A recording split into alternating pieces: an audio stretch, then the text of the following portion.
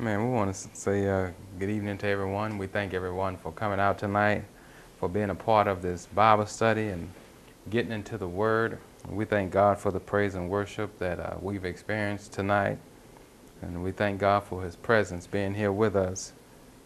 We started a series last Sunday on the importance of confessing our sins. And this will be the second part of that series, the importance of confessing our sins.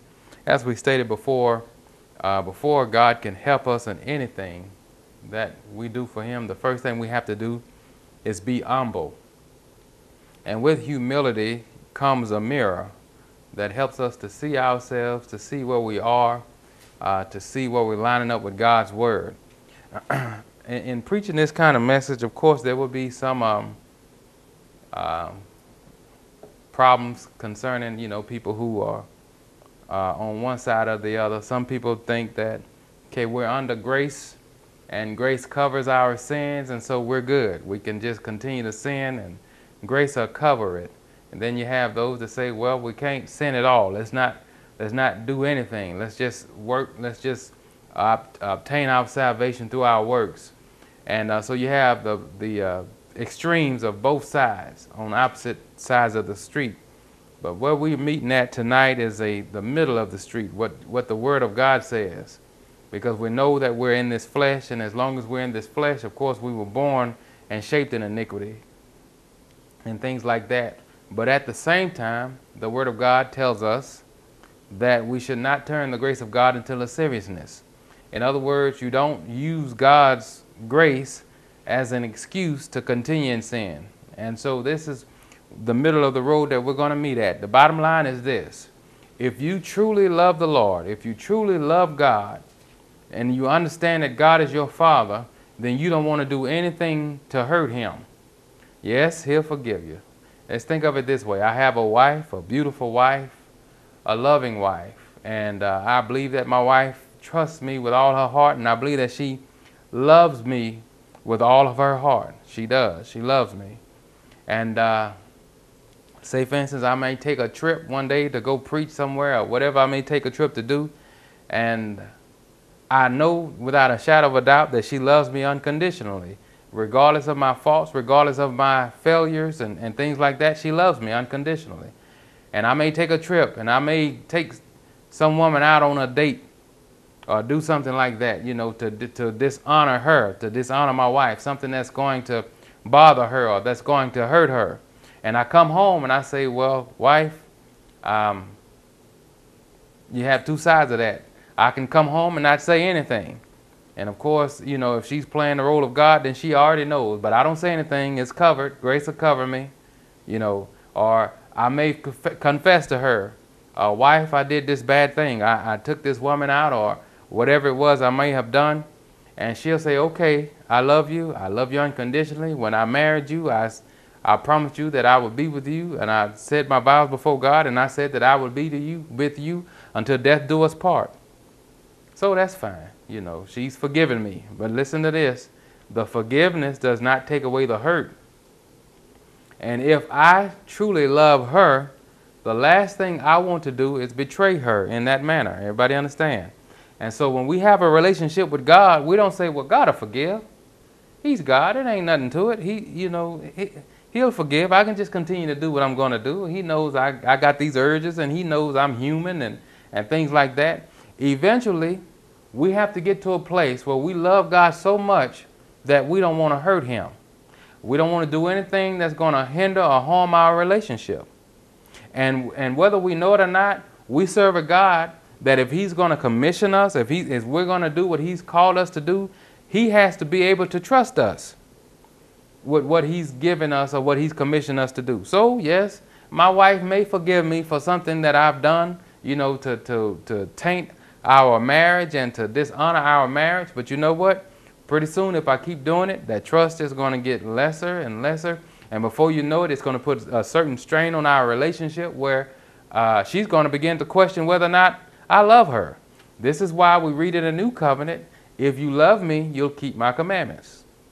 In other words, if you love God, you'll do what He say do. You'll do what it takes to honor the covenant that you've made with God. And so it's that way in marriage, and it's also that way with our marriage to Jesus Christ, that we'll do whatever it takes to honor our covenant with him. So we have to get out of this business of, well, grace will cover it. In other words, God's love for me, it overrides anything I can do. We might get on that at a later date, but if you read in the 51st number of Psalms, where David is repenting for the sin that he's committed with sleeping with Bathsheba, you'll see that one of the things he says is, against thee and thee only have I sinned. In other words, when we recognize that what we're doing in our bodies, or what we're doing regardless if we're sinning, we're truly sinning against God. Everybody understand? So no matter what we do, yes, you may hurt somebody else in the process. Yes, I may hurt my wife if I step outside of our marriage. But in reality, not only am I hurting her and sinning against her, but I'm also sinning against God. And this is where our confession comes in at. Why? Because confession says, Lord, I've done wrong. I recognize the wrong that I've done, and I'm going to turn from that. You see, so we can't make excuses. I can't tell my wife, well, you know, I got these strong urges. I just can't be with you. There's other people out there that I want to be with and things like that. That won't fly. And just like that excuse won't work with my wife, neither will it work with God. So we have to be humble. We have to know what kind of relationship we have with God. And I sincerely believe that if you truly love God with all of your heart, you don't want to hurt him. And not only that, he's not man or human where you can hide anything from him. So confession is necessary. Why? Because confession is the first thing that starts the healing process. That's what starts the mending of the relationship. Everybody understand? It's much easier to deal with an unfaithful spouse when they have confessed, because at least, you know, since they've confessed, they know that they've done wrong. They're not trying to hide it from me, and we can begin the healing process. Now I can begin to try to restore them and gain faith and trust in them again. And so this is what confession does for God. It tells God that I recognize that I've done wrong. And so here I am before you. I'm open before you. This is all my garbage. This is all of my trash. What can you do to fix me? But oftentimes we try to hide it from God. We think God is like a man. We think that we can hide things from him, or we think, well, it's not hurting God. What does God care? Or we make the excuse, well, God made me this way. He understands. You know the Bible, and I've heard people say that, and I'm sure I myself have used that, you know, but God knows my heart. That's the wrong thing to say before a holy God, because the Bible clearly states to us that the heart is deceitful above all. Who can know it? In other words, the Bible lets us know that we ourselves don't even know our hearts. But God tries that heart. He tries our spirit, and he knows what angle we're coming from.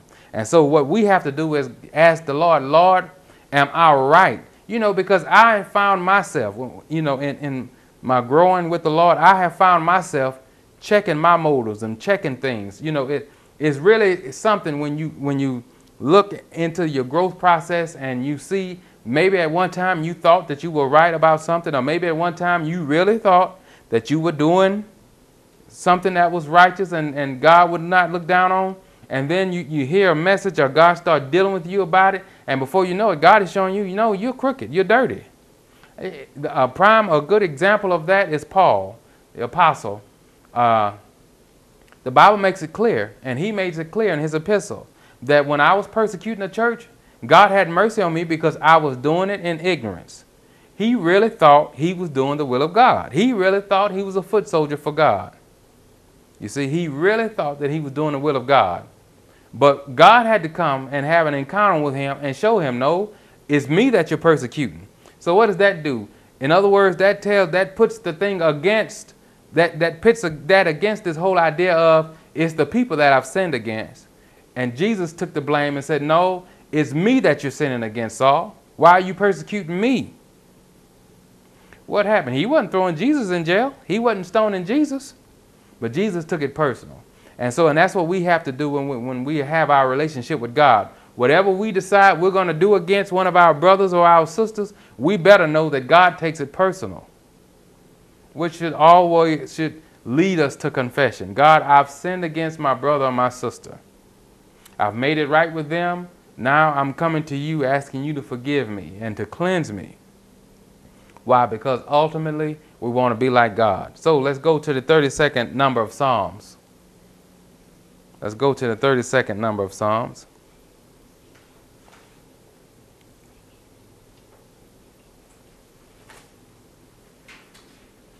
My prayer is that we'll continue to grow in this area of confessing our sins. Now, the bottom line is we cannot be clean or cleansed from any sin that we don't confess. And I tell you this, we have a guarantee in the first chapter of 1 John, what we read when we went over this last week, that he is faithful and just. If we confess our sins, he is faithful and just to forgive us our sins. Not only to forgive us, but to cleanse us from all unrighteousness. But what is the key to being cleansed and forgiven? It's confession. And I thank God for that. To me, that's a guaranteed forgiveness, is if we confess. We guaranteed to be cleansed of our sins if we confess our sins. And I tell you what, to me, that's reassuring. That's reassuring because I know how human I am. I know the mistakes that I've made. I know the mistakes that I have the potential to make. And I just thank God, that I can go to him without him judging me. I can go to him and say, look, Lord, I got this problem. I need for you to help me with it. I don't want to be this way. And you know what? God sees that humility in our hearts when we go to him in that manner, and he begins to go to work in our lives. And I'm just thankful to the Lord that he forgives us and that he cleanses us. Not only does he forgives us, but he cleanses us. In other words, he makes us better. He makes us step over that, that thing that may be in our life that's not pleasing to him. He's not a God to say, look, you're not acting right. Yeah, you've confessed, but I'm going to punish you because of it. He forgives us and he cleanses us. And that's a wonderful thing. That to me, that's just very reassuring. And that shows the love of God and how he loves us when he's willing to do that for us. All right, let's go. We'll start reading at verse 1 in the 32nd number of Psalms. Blessed is he whose transgression is forgiven, whose sin is covered. Blessed is the man unto whom the Lord imputeth not iniquity, and in whose spirit there is no guile. When I kept silence, my bones waxed old through my roaring all the day long. Now let's look at what's going on here. David wrote this psalm, and we know if anybody know about the forgiveness and the grace of God, it's King David. And he tells us, when I kept silent. Now first he's setting this thing up, that you're blessed. In other words, you're happy when your transgressions are forgiven and your sins are covered. What does that mean? That means sins of the past, things that you've done in your past, that they have been covered. Now how, and you've heard me say this before, if you are trying to cover your own sins and you're not willing to confess your own sins and you're trying to cover them yourselves, then God himself can't cover your sin. Because he can't cover what you yourself are trying to cover. A very, very good example of that, we read about that in the 3rd chapter of Genesis. After Adam and Eve had committed the sin that they committed and disobeying God, what did they do? They went and hid themselves. Then the Bible says that they sowed fig leaves to try to cover themselves. What were they doing? Their nakedness represented their sin. They didn't know that they were naked until they sinned. So their nakedness represented their sin. So what did they do? They tried to cover their sins with fig leaves. So here come God walking through the garden looking for them. Of course, God knows where they are, but he's trying to make a point. Where are you? Then they say, well, what happens? We heard you coming and we feared. Listen to this. That's the first time that we see fear in the Bible, is when mankind disobeys God. What happened? They got outside of God's perfect love, outside of that perfect will. And we know what the word says, that perfect love casteth out fear. Why do people walk around fearful of death? Why do people walk around scared of when they're going to die and try to boost their health up by, eating a certain way? Now, I'm not against exercise and I'm not against eating healthy, but listen, that has nothing to do with you living a long life. Only God can give you long life. So what do people do? What does society do? They try to walk around thinking that they have their own lives in their hands. So I'm going to jog five miles a day. I'm going to eat healthy. And some kind of way that's going to extend my life. I'm going to go to the doctor, get checkups and all of these things, and that's going to extend my life. What are they doing? Walking around in fear. Why? Because when you truly trust God and when you truly know who God is, you know that your life is not in your hands, it's in God's hands. But what happens? Pride get in people. They don't want to confess anything. I'm going to live the same old dirty way I've been living, and then I'm going to live a long life because I'm out exercising and eating healthy. That's pride. When you truly know the God that you serve, when you have truly committed your life to God, you have this understanding if you don't understand anything else. You understand that you're not leaving here until you have fulfilled your will in Christ, until you have done and finished the work that God has called you to do. So why do people walk around in fear? It's because they're not doing the work that God has called them to do in the first place. Why? Because deep down inside, we as human beings know that God's will and his purpose is what our life hangs on. So if I'm not doing God's will in some kind of way, I got to find a way to extend my own life. I got to find a way to live. Everybody understand? And so this is where fear come in at. And so when fear sets in, there's no room for confession. Why? Because confession says, I trust God. I have made a mistake, but confession says, I trust God and I know that he's going to forgive me. You see what the Bible says? Without faith, it's impossible to please God. How can you please God if you're walking around in unrighteousness? Why? Because it's by faith that you accept the righteousness of Jesus Christ in the first place. You see? So confession, why do people have a problem with confession? Because confession says, I trust God enough to know that he's not going to condemn me, to know that he's going to forgive me, and to know that he's going to cleanse me from this unrighteousness. What is confession based on? Confession is based on our relationship with God. Everybody understand? I know my wife loves me, so I have no problem with opening up to her. I have no problem with showing her my shortcomings. In other words, exposing myself to her and letting her know, sweetheart, can you pray for me because I'm having a problem in this area? When I go to her, I know that she's not going to condemn me.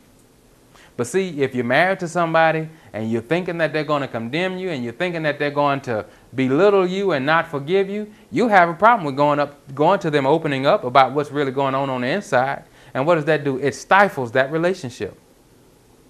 So confession is hard when you don't trust the person that you're confessing to, you see. And so a lot of times people have a problem with confessing their sins to the Lord because they don't have the relationship that they need to have with him in the first place. They don't understand God's love and that God's love is present to forgive them. Not only to forgive them, but to cleanse them. You see?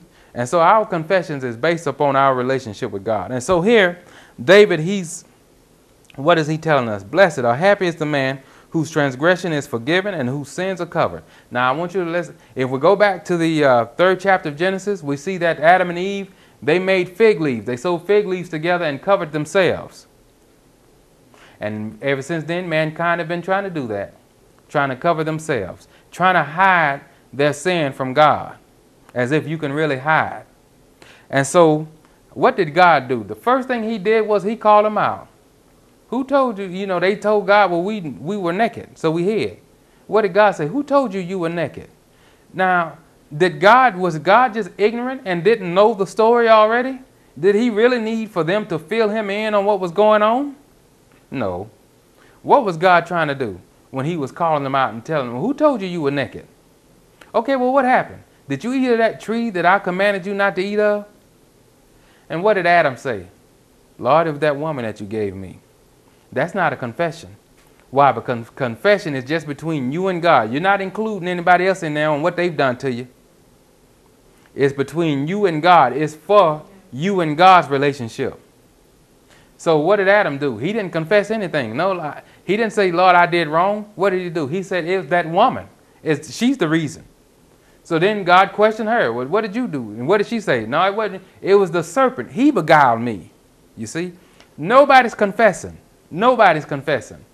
And that's what happens in everyday life with people. We know that we've done wrong. We know that we've messed up. And what was God trying to do? He was really trying to restore them, trying to restore the relationship. But a relationship can't be restored if trust is not there. And why is trust not there? Because confessions haven't been made. And so Adam and Eve, they're covering themselves. How? By passing the blame to somebody else. It's not me, God, it's them. They're the reason. And we see that so many times among married couples. We see that so many times among people. Well, if you don't treat me this way, then I'm not going to treat you that way. If you yell at me, I'm going to yell at you. Nobody's saying, look, even though I've done this, even though you've done this to me, I'm going to be the bigger person and I'm going to act in a godly manner towards you. No, we put the blame on everybody else. We pass it to everybody else. Okay, you did this to me, so that's why I reacted that way. No, you reacted that way because that's what's in you to do in the first place. And instead of you passing the blame to brother so-and-so or sister so-and-so or whoever, you need to get before the Lord and confess that that's in you. You see, so what happens? We become a generation of reactors. We become a generation that don't take the blame for anything. Everything that I do is somebody else's fault. You see, and so we just pass it on to, and so what happens? Then we become hard-hearted. Why? Because we're not responsible. I'm not responsible for the way I act. I just, that's just the way I am.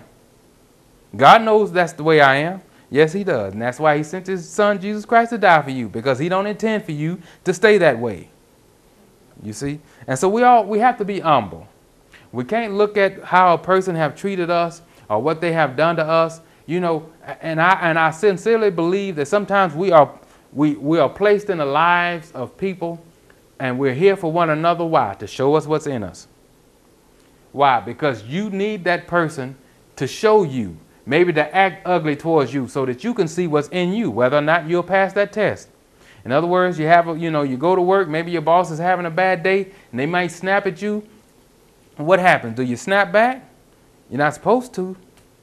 But when you snap back, you don't say, well, I did this because you did that. No, it's I did this because that's what's in me and I need God to cleanse me. I need God to come. I need to confess that I have this issue and I can't stand and tolerate people being mean to me or whatever the case is. And so, now, God, I'm coming before you and I'm asking you to help me. So that's the reason why we're put around people that may, what we call, bring out the ugly in us, or what we may call just, why? Because in order for you to know what's truly in you, it sometimes takes people to pull that out and to show you where you are, to show us what's in us. And honestly, when we look at it, that is the purpose of marriage. That is one of the purposes of marriage, to show us what's on the inside of us. It's not until we're living with somebody 24/7 and you start getting on each other's nerves at times and things like that, and that you really know, okay, Lord, I have a problem with this because my wife or my husband said this to me and this is the way I reacted. I don't want to walk around with a chip on my shoulder and just getting offended at everything my husband or wife said to me. So I need help so that I don't just take everything that's said as, being combative towards me. So you see, this is the reason why. But what starts that is confession. Confession is what starts the healing process. It's what starts us on the right road. Verse 2 says, blessed is the man unto whom the Lord imputeth not iniquity, and in whose spirit there is no guile. You see where that thing is? When you see somebody that's bitter, when you see somebody that's angry and angry all the time or in a bad mood all the time, it has gotten past their flesh, it has gotten past their soul, and it is in their spirit. You see that? What David says here at the end of this? In whose spirit there is no guile. There is no guile. And so what it is, it takes God to get into the spirit of man to clean man up. In other words, we've all know and we've all experienced that where we give our life to the Lord and we may try to clean ourselves up. In other words, we say, Lord, I'm going to go all day. I'm not going to think a bad thought about anybody. I'm not going to gossip or whatever the case may be. I'm not going to curse or whatever stronghold we may have had before we got saved. And so we say, Lord, I'm going to go all day and I'm not going to do this. And a lot of times when people say that, they have good intentions, and that is their intention not to do that. But you know what? You're still in that flesh, and you cannot clean yourself. You cannot overcome those things through the flesh. In other words, flesh has to die. And so you try, and then by the end of the day, you failed. And then you're disappointed in yourself. Why? David points out here, in the second verse here, it says, in whose spirit there is no guile. So why is it that God has to do the cleaning? It's because that thing that we're trying to deal with is actually in our spirit. And so whatever is in the spirit is going to manifest itself in the soul and in the flesh realm. That's why confession is important. You can't say, well, God, I'm going to do this on my own. No, you need the Holy Spirit. You need God's Spirit to get in there and cleanse you. Why? Because those things originate at the spirit of man. Everybody understand? Verse 3 says, when I kept silence, my bones waxed old through my roaring all the day long. Now, what is David talking about there? He's saying when I kept my mouth shut. In other words, before I got enough sense to confess what I needed to confess, before I had the mind to repent and confess what was done, I had no peace. It bothered me. You see that? So what is another reason that we confess to the Lord? It's so that we can have peace. Why? Because you know deep down inside that God already knows. And so what happens when you walk into the room of somebody that you know you've done something against? There's tension there. You can't go up to them and shake their hand and say, oh, brother or sister, I love you, thank God. If you done something against them or whatever, there's going to be tension there. What will that do? That will put a strain in a relationship. Why? Because the issue, that silent issue, haven't been discussed yet.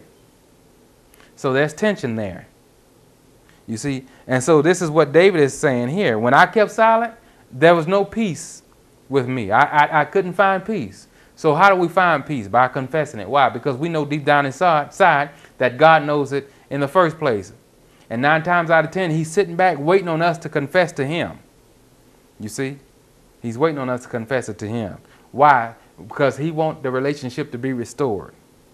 And we know that when tension is there, you don't have the nerve to go to God and ask him for things like you would if you knew that your relationship was to where it was supposed to be.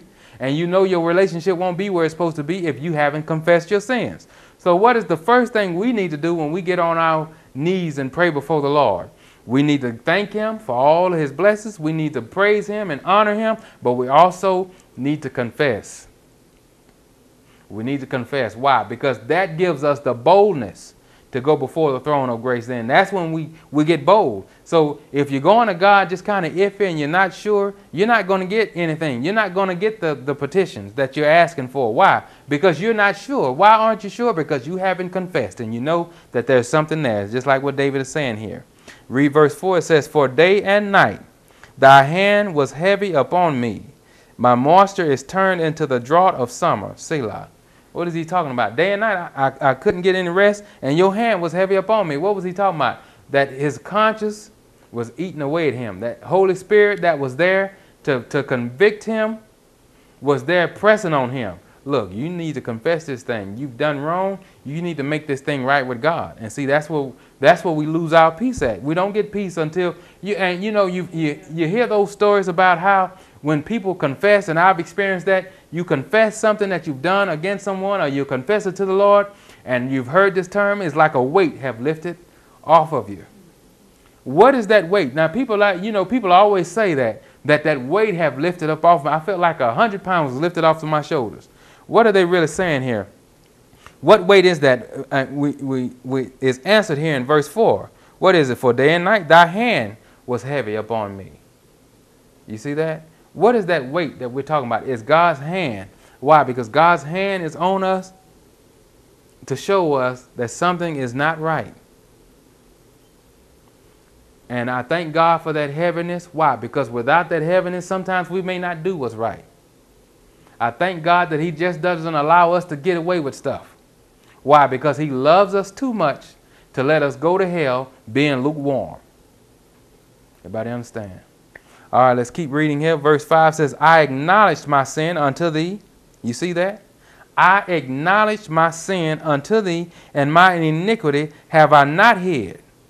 I said, I will confess my transgressions unto the Lord, and thou forgavest the iniquity of my sin. Selah. You see that? So now he moves into this point where he says, I acknowledge my sin, my iniquity have I not hid.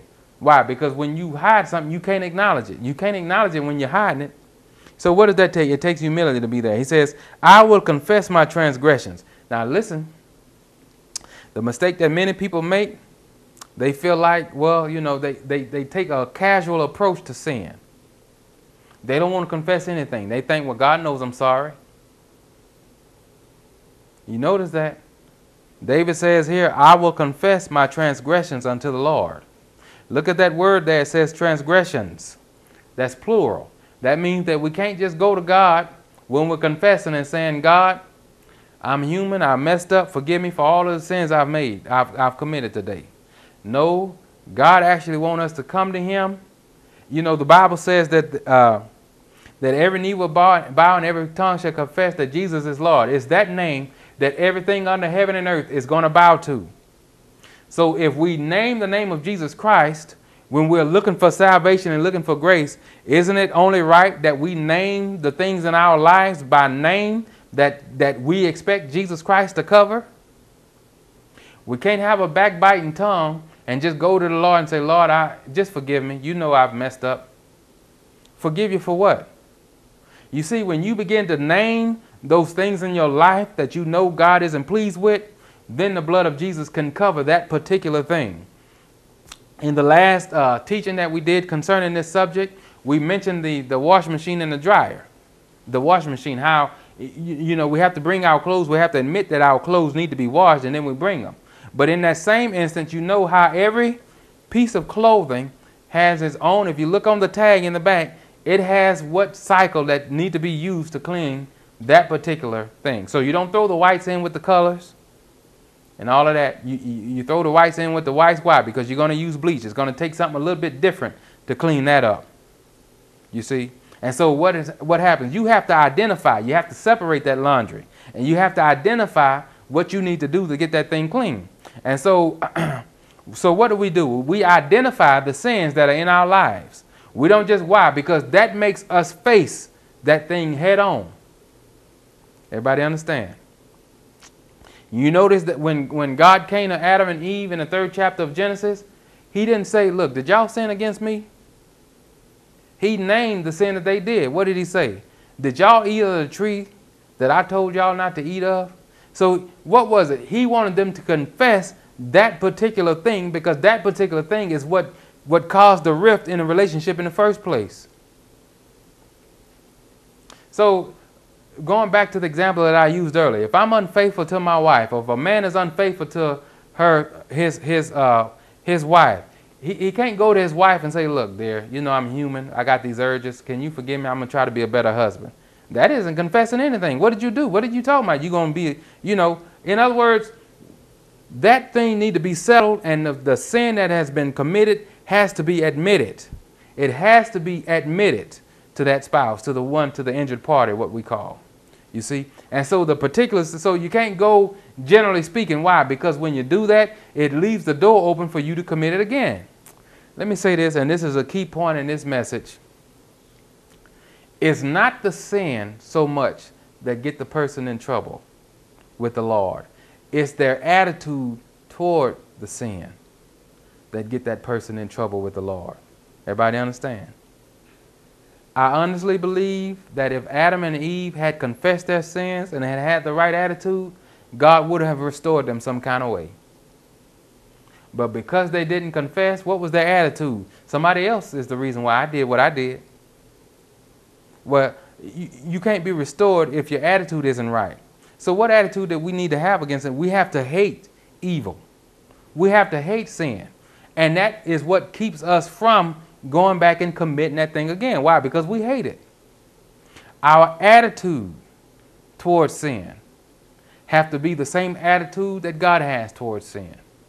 We have to want that thing to be out of us. We have to admit that it's unclean, that it's a dirty thing, and that it causes us to just, but see, if your attitude isn't proper, if your attitude is wrong towards sin, then you're more than likely going to go right back into it. If your attitude is, well, grace covers me, you know what, if you got that kind of attitude, then you're going to go right back into sinning and right back into what you were doing before.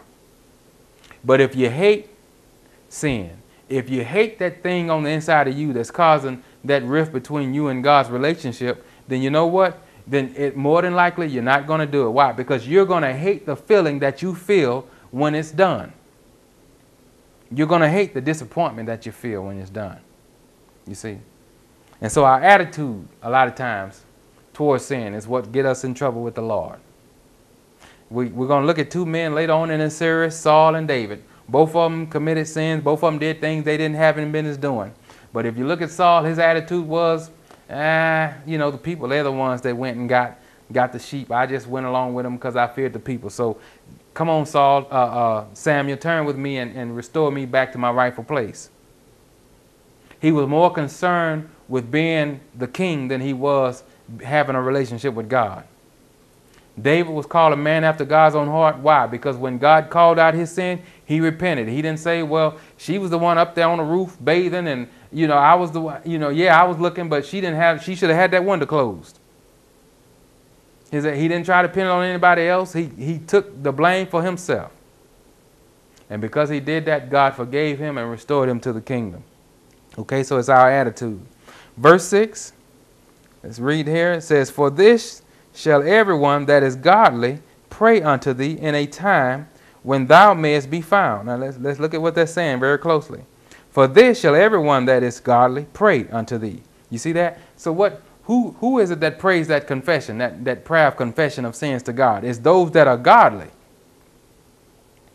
Unto thee in a time when thou mayest be found. Surely in the floods of great waters they shall not come nigh unto thee. So what is David telling us? That we want to confess our sins in a time when God may be found. And we'll go over that, if the Lord will, in the next lesson.